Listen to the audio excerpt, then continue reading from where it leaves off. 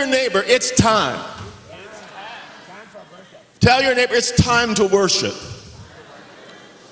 It's time for freedom. It's time for healing. It's time for miracles. It's time for deliverance. It's time to break off oppression and desolation. Amen. Well, you know, Chuck was talking to me a few weeks back, and he said one of the things that is to characterize this move of the Spirit that we're in is deliverance. This is a time for oppression and depression and oppression and any of those attacks from this. Time for them to be over. It's time to drive the enemy back. Now, that's what I'm going to be talking about today. But before I do, I want you to know of some resources that you can make use of if you are under desolation, if you're under the oppression of the enemy, and you don't know how to get free. One is a book, and really, if anybody calls the office for a deliverance appointment, this is the first step. It's called Set Yourself Free, and it takes you through a series of encounters with God, transactions with God, and many people get thoroughly set free doing this. So the book is Set Yourself Free. You can get it on our web store. You can buy it here. Then if you've done that and you still need some help, we have wonderful deliverance ministers on staff. So call the office, call Janice, and just say, I need a deliverance appointment. They will set you up with one, and you will get free. Because this is a time to be set free. And so this morning what I want to do, and really I've changed the title since what I gave Brian to put in the emailer. But what Keith knows, this is exactly what Keith has been saying. And so this morning I want to talk about breaking desolation, the power of true worship. Because 3 weeks ago, Chuck talked about thorns and about demons. Now, Paul had a thorn in his flesh. It was a situation or a person that was sent by Satan to torment him, and he prayed for it to be removed, and God said, not yet. God temporarily allowed the thorn so that Paul could gain a better appreciation of grace. And see, God often allows thorns and uses thorns to hedge us in and prevent us from getting off the path. Demons are also sent by Satan. Demons are evil spiritual beings assigned by Satan to afflict destruction and loss. Demons always desire to do you harm, and while thorns can sometimes be tolerated, demons must always be resisted and driven out.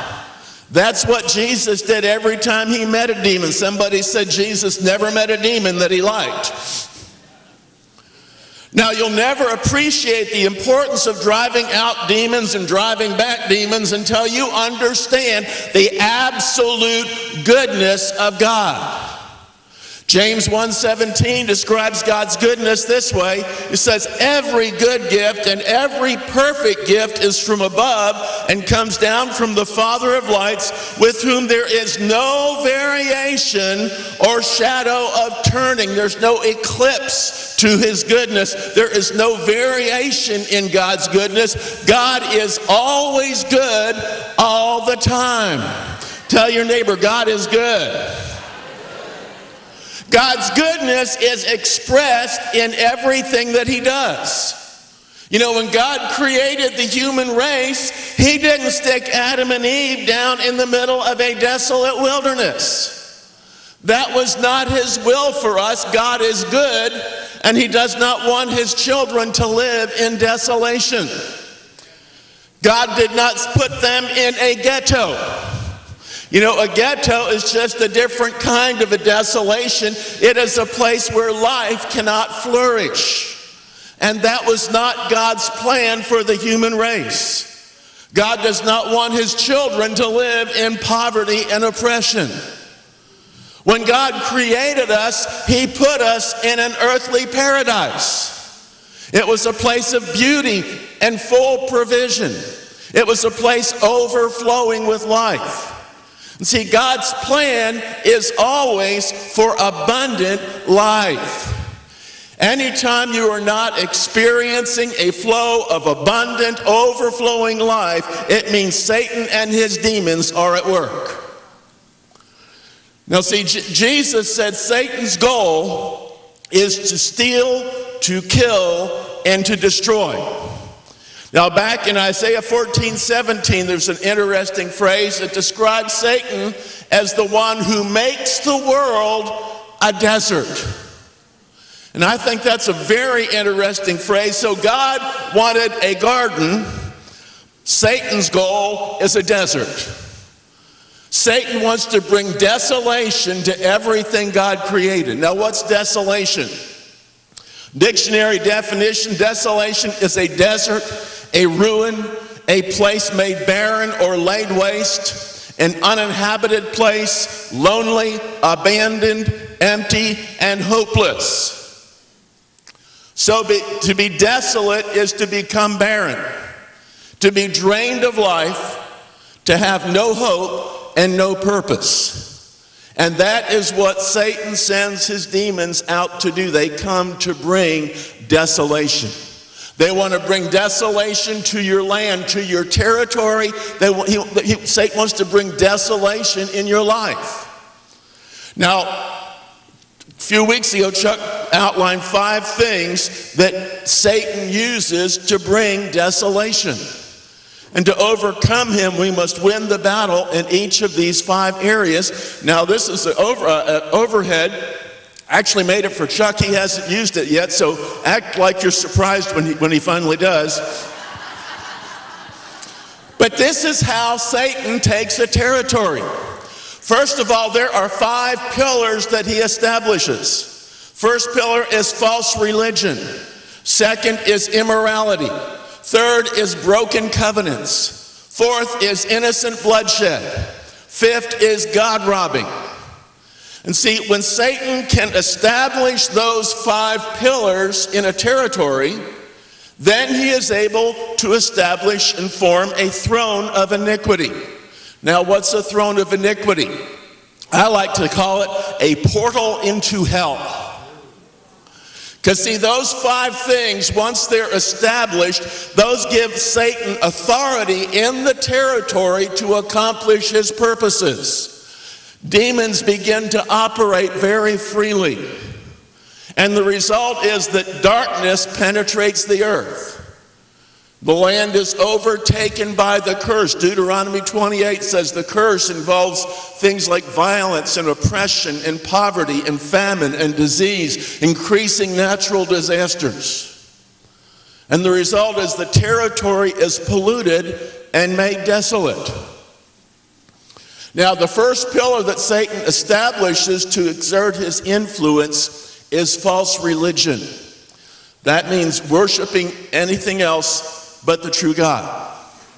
And Satan uses false religion to bring a territory into desolation. See, where God is worshiped, it's like there's a portal that opens up into the heavens. And the flow of God's blessing begins to flow down into the earth realm, and the land flourishes. You know, the Bible says what's happening spiritually doesn't just affect us, it actually affects the very land that we live in. Deuteronomy 28, if you obey the Lord, he will grant you abundant prosperity. The crops of your land will be blessed, the calves of your herds, the lambs of your flocks. The Lord will open the heavens to send rain on your land in its season, to bless all the work of your hands. He says, where God is worshiped, the land itself is blessed. But where Satan establishes false religion, the territory is cut off from God's blessing, and the land becomes desolate. Isaiah 24. It says, the earth dries up and withers. The world languishes and wastes away. The earth is also polluted by its inhabitants, for they transgressed laws, violated statutes, broke the everlasting covenant. Therefore a curse devours the earth. Deuteronomy 28 describes what it's like when the land is under a curse. It says, the sky over your head will be bronze, the ground beneath you is iron, the rain will turn to dust and powder, it will come down from the skies until you're destroyed. See, that's the land becoming a desert. So the Bible says when the inhabitants of a land turn from the true God, Satan's demons are freed to operate in the land, and a fertile land can literally become a desert. Now I want to tell you something. Sometimes we read things like that in the Bible and just we don't pay much attention to them. And the Bible says things like that all the time. But I want to tell you something. When the Bible says that, it's not just words to fill up space on a page. I mean, you look down through history, what these verses describe has taken place literally over and over and over again. Let's look at some case studies. One is North Africa. You know, North Africa was a stronghold of early Christianity. Augustine, the famous theologian, lived in what was now Algeria. His mother was from one of the Berber tribes of North Africa. Now, at that time, North Africa was called the Roman granary, and it was also called the breadbasket of the Roman Empire. Roman Africa was known for lush fields, amber waves of grain. But in the 7th century, the armies of Islam marched across North Africa. The church had gotten cold and dead, had no spiritual strength left. The Christians were forcibly converted to Islam, and in 1 century, North Africa became Islamic territory. But as the inhabitants of the land turned from worshiping the God of the Bible, the land itself changed.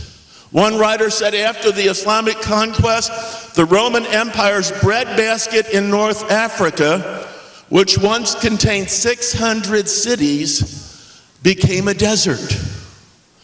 And all across North Africa, you find once flourishing Roman cities lying in ruins, surrounded by the Sahara Desert. That's called desolation. See, your worship affects your land. It makes a difference who you worship and how you worship. Let's look at another case. I want you to see this is real. I mean, this is something that affects any land you're in the world. In the Caribbean, there's an island called the island of Hispaniola.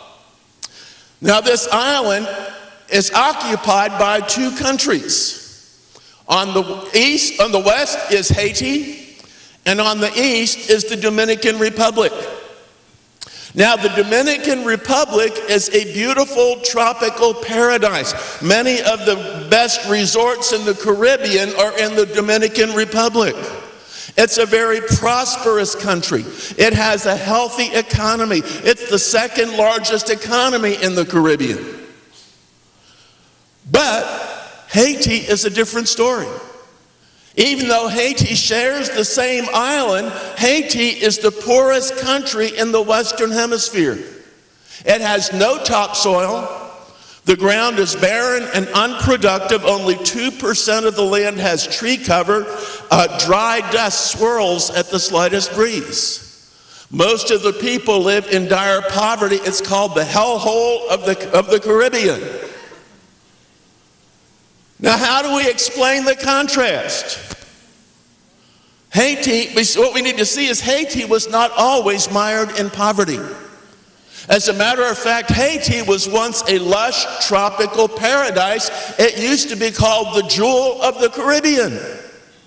It was the richest colony in the entire world. It had topsoil 10 feet thick. And its enormously fertile soil produced a great abundance of crops. It was so rich, it's estimated that in the 1750s, Haiti produced as much as 50% of the gross national product of France. Import and export profits of Haiti exceeded those of the entire United States. So what happened to Haiti? On August the 14th, 1791, a group of voodoo priests led by a former slave named Boukman made a pact with the devil at a place called Bois Cayman. A priestess possessed by an evil spirit sacrificed a black pig in a voodoo ritual. They all drank the pig's blood and asked the demons for help in liberating Haiti from the French. And the Haitian independence movement was birthed. Haitians attribute the birth of their nation to that voodoo ceremony. And as a result, Haiti is the only country in the world that has dedicated its lands to demons. Every year on August the 14th, that demonic sacrifice is repeated and affirmed. Haiti's political leaders openly acknowledge the demonic foundation of their nation. Demonic spirits have been consulted for political decisions and have shaped the country's history, and voodoo has become such a part of Haiti's culture that even nominal Christians sacrifice to demons in voodoo ceremonies. And see, God says false worship brings desolation. And see, some people would try to tell you it doesn't matter which God people worship. I want to tell you, people suffer when false religion brings desolation to their land. See, through false religion, Satan defiles a land and fills it with darkness. And within that darkness, his demons are free to release sickness and poverty and violence and death. But the reverse is also true. Where God is worshiped, that portal opens into the heavens and the atmosphere of the territory changes. The blessing of God is released. The Bible promises that also. Malachi 3 says, when we walk in obedience to God, God promises, I will prevent pests from devouring your crops, and the vines in your fields will not cast their fruit. And all of the nations will call you blessed, for yours will be a delightful land. Let's look at some more case studies. The greatest revival in modern history was begun by Count Nicholas von Zinzendorf in a little village called Herrnhut, Germany, back in the early 1700s. The Spirit fell in 1727, and Herrnhut soon became an apostolic center, sending revival throughout the world. To keep the fire on the altar, they made Herrnhut a place of continual prayer, praise, and worship. And for over 100 years, they had continual prayer, praise, and worship going on at Herrnhut 24 hours a day, 7 days a week. Now, how many think that might have had an effect on the territory? You know, even today, the effects of that are evident. Right after East Germany opened up, we took a team in to go to Herrnhut. Herrnhut is located at the far eastern side of what had been East Germany. And East Germany was still recovering from years of communist oppression. Driving through East Germany, we saw dirt, decay, and graffiti everywhere. There was a sense of hopelessness that pervaded every town we drove through, because the East German government was one of the most oppressive regimes in modern history, and it had a profound effect on the people.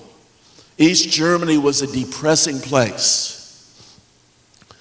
The whole land was in desolation. But then we got into Herrnhut. And down at the end of the road, we got to Herrnhut, and in Herrnhut, in the whole town, there was nothing dirty. There was nothing broken down. We didn't see any graffiti anywhere in the town. It was a place of prosperity and well-being. I mean, we got out of the car after all that time of driving through East Germany. We got out of the car, looked around, took a deep breath, and we said, oh, God is here. You could sense the presence of God. I talked with one of the leaders there and said, what was it like to live as a Christian in communist East Germany? I hear Christians were persecuted terribly. And he said, oh, most places they were, but they didn't bother us too much here. See, East Germany was in desolation, but in Herrnhut, desolation was broken. 100 years of continual worship had a dramatic effect on the land. Let's look at another example. It's a little town called Almolonga, Guatemala. How many have been to Almolonga? I know some of you. Yeah, a good number here. One writer described the village of Almolonga, Guatemala as a drought-plagued pit of poverty, demon worship, and alcoholism. See, the Spanish conquistadors had built a church in the village, but the natives refused to give up the pagan idol they called Maximan. And so the Spaniards took that pagan Maximan idol and put it in the church and changed its name to St. Simon so the people could continue worshiping it. So while the village was nominally Catholic, witchcraft, superstition, and the worship of the demon god Maximan remained the norm. How many know that's called false religion? Now, Almolonga was the basket case of the region. The fields surrounding the town were barren and unproductive. Crops wilted if they grew at all. Drunkenness, petty crime, and poverty ruled the town. Prostitution was widespread. Wife beating was epidemic. By the 1980s, the village of Almolonga had 4 jails. And yet on Saturday nights, they often had to rent buses to haul the overflow to jails in surrounding cities. But then some Christians started to pray. And revival came to Almolonga. As a matter of fact, one of the most impressive revivals in recent history, it brought in a massive harvest of souls. One report said by the end of the 1980s, Almolonga was perhaps the most thoroughly Christian place on the planet. Estimates range between 80 to 95% of the city got thoroughly saved. The idols to Maximan were burned. Churches sprung up everywhere. By 1989, every one of the town's 36 bars had closed.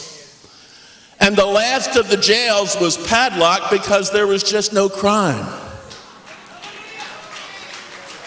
Large worship celebrations were held on the city's main street with 20,000 newly saved believers joyfully singing together and dancing and waving banners. Businesses began to spring up with corny names like the Garden of Eden Cafe or the Hallelujah Laundry. And then something amazing happened. As the people turned to God, the land itself changed. Underground springs broke open and drenched the parched soil. The fields began to flourish, producing up to 3 crops a year.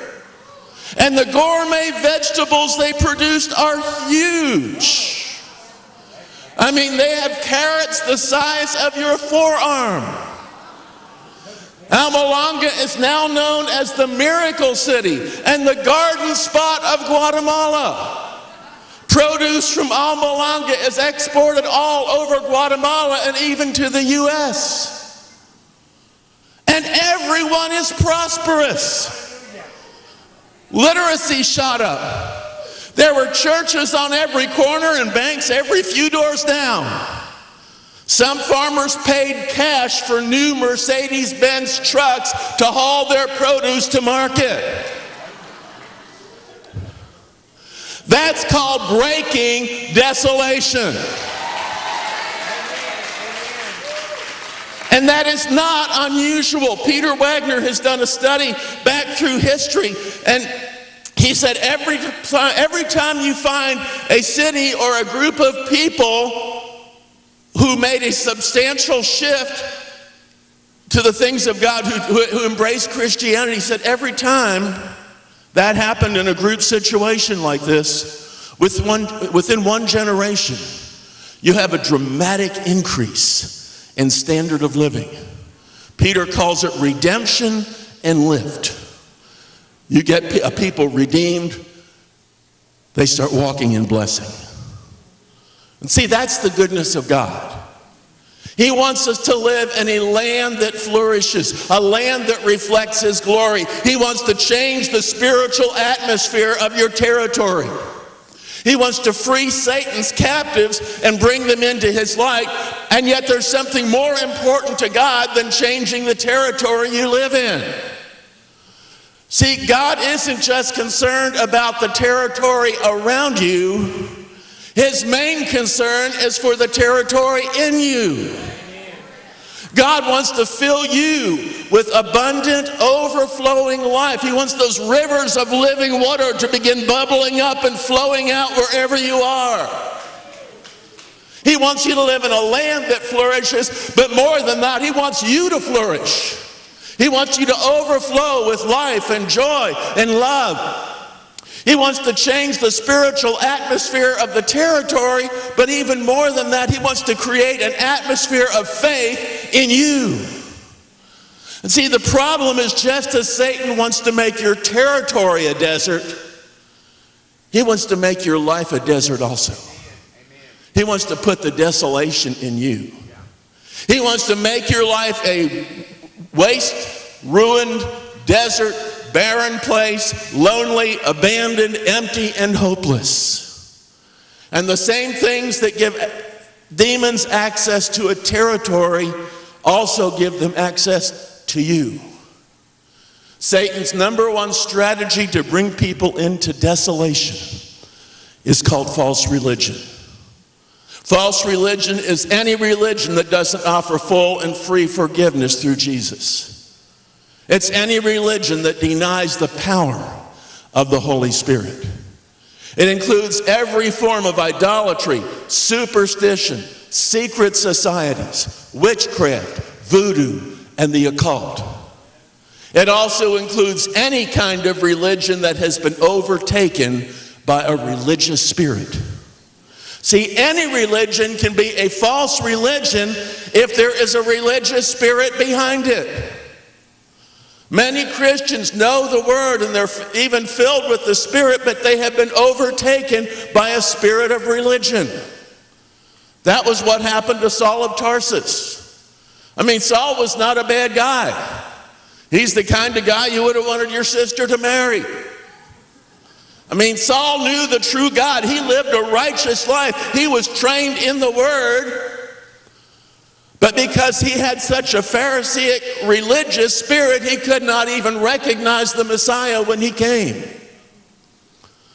Paul later said to let your life be controlled by a religious spirit is really the worst kind of sin. 1 Timothy 1:15, Paul wrote, Christ Jesus came into the world to save sinners, of whom I am the worst. You know, for years I read that and I thought, he said He was the very worst kind of sinner there is. You wonder, what did He do? Was He a murderer? Was He a rapist? Was He a thief? No. He lived a righteous life. And yet He was the worst kind of sinner because He was religious. He was a Pharisee. He had a religious spirit. And see, something most churches will never tell you this secret. God is not religious. Being religious does not please God. See, a religious spirit produces pride, legalism, hypocrisy, self-righteousness, and judgmentalism. And then it makes you think that all of that is somehow pleasing to God. And God hates it. You know, Jesus did not mind fellowshipping with thieves and drunkards and prostitutes. But He had His harshest condemnation for those who allowed their lives to be ruled by religious spirits. Let me tell you something.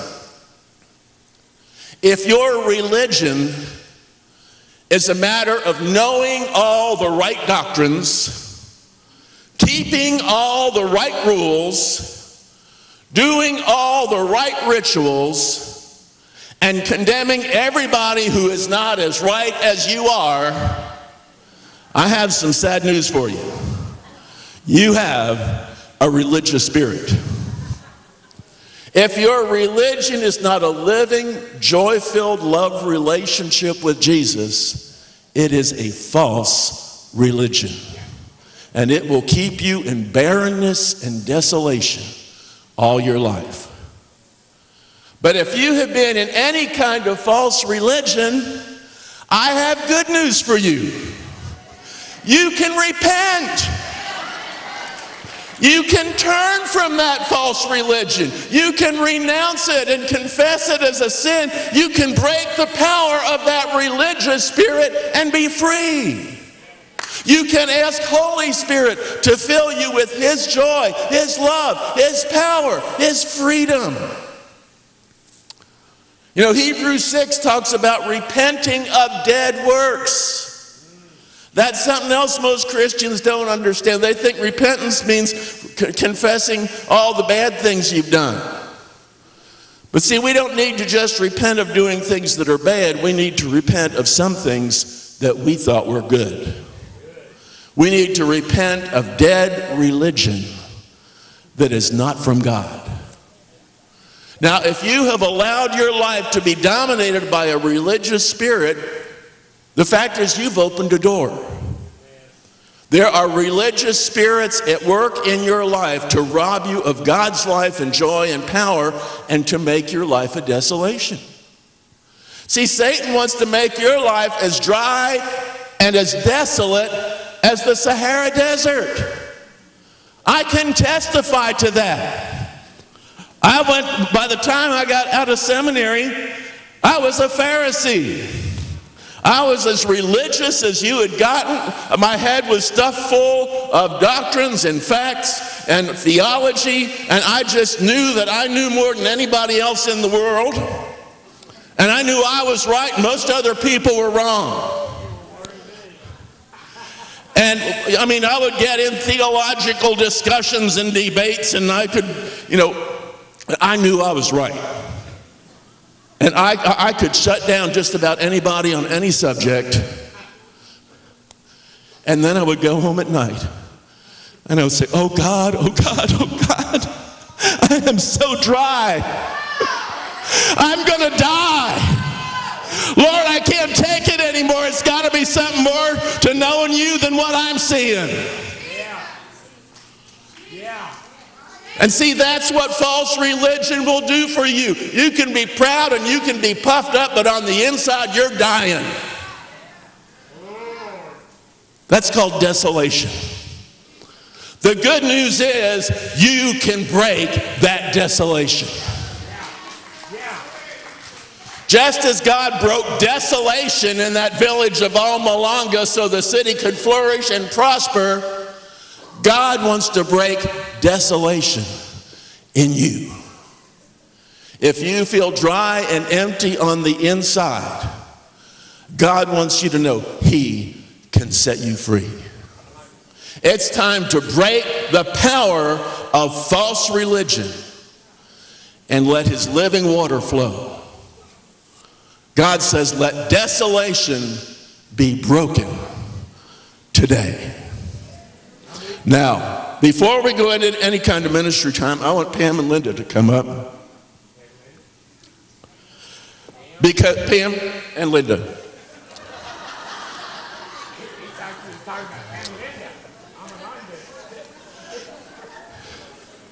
Now, Linda was with me in that wonderful period of religious spirit. And she got set free, but she's also a great deliverance minister. And so in just a minute, I want her to pray a deliverance prayer for deliverance from religious spirit. Let's all stand up. And then, having seen the garden, I know that Pam has anointing and authority to break desolation and release life to flourish. So I want Linda to lead in a prayer of deliverance from religious spirits, and then I want Pam to release the anointing to flourish, to break desolation.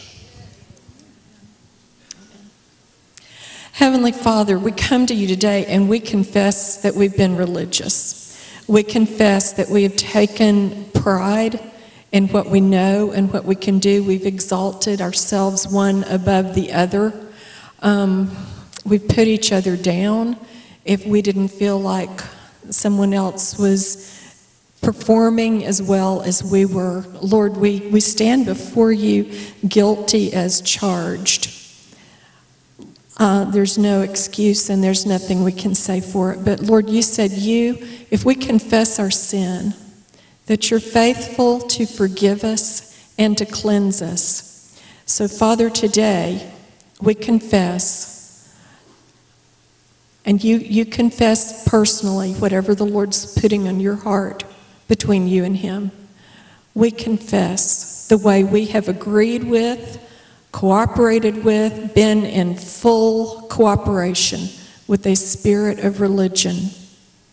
And right now, since it's been exposed, then we renounce it, we repent of it, we turn away from it.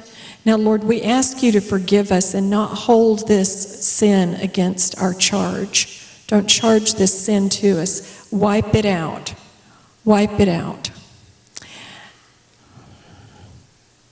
Now I say to every spirit of religion that has prompted these things, these thoughts, these emotions, mindsets, perspectives, that has prompted pride, that has prompted self-exaltation, that has prompted performance, that has prompted condemnation of others, judging others by a legalistic standard, setting up a standard that God never set up, and requiring people to measure up to it to gain approval with the church, and even to make them feel like they have to gain approval with God because of the way they performed. There is nothing we can do to gain approval from God. We've already got it. He loved us before we knew him. He loved us when we were his enemies. He loved us when we were sinners. He loves us now.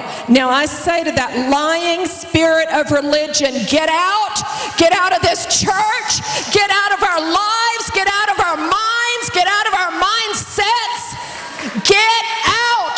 Take everything with you as you go. Take all your rules, take all your pride, take all your bondage.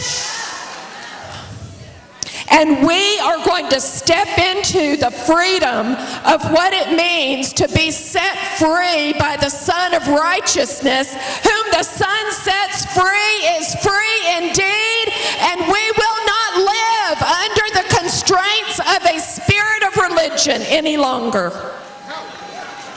Amen.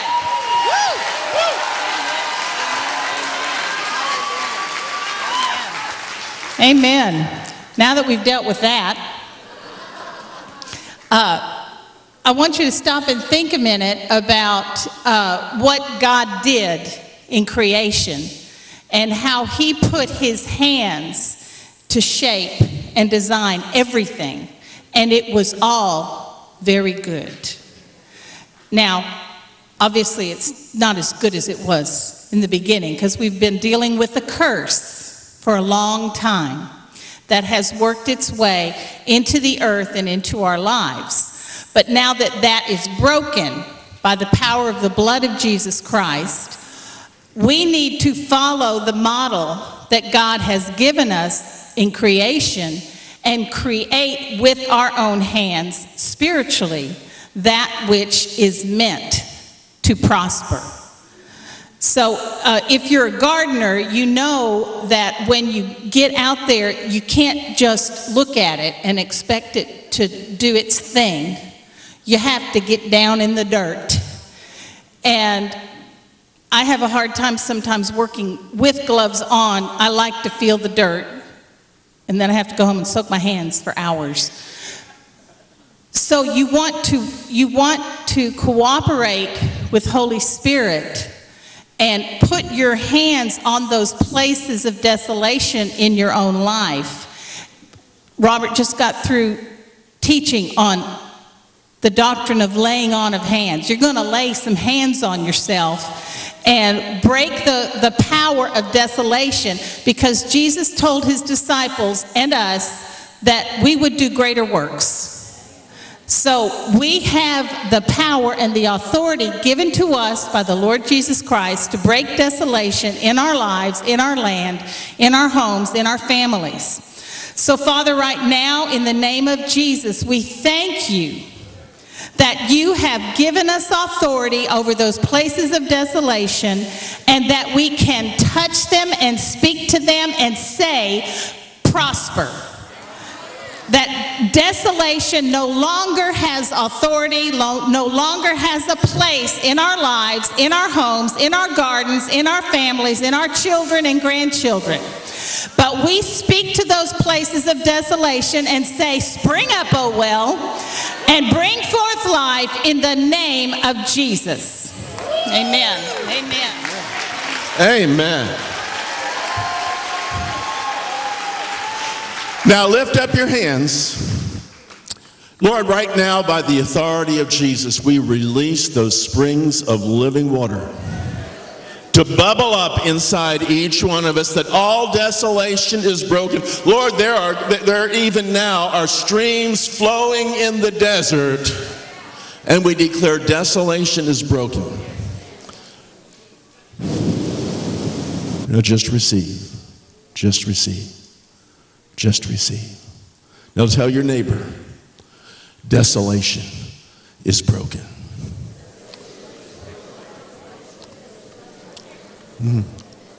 Keith, do you have anything else? Give somebody near you a hug and pray a blessing over them. Say, you will flourish this week, and you're dismissed.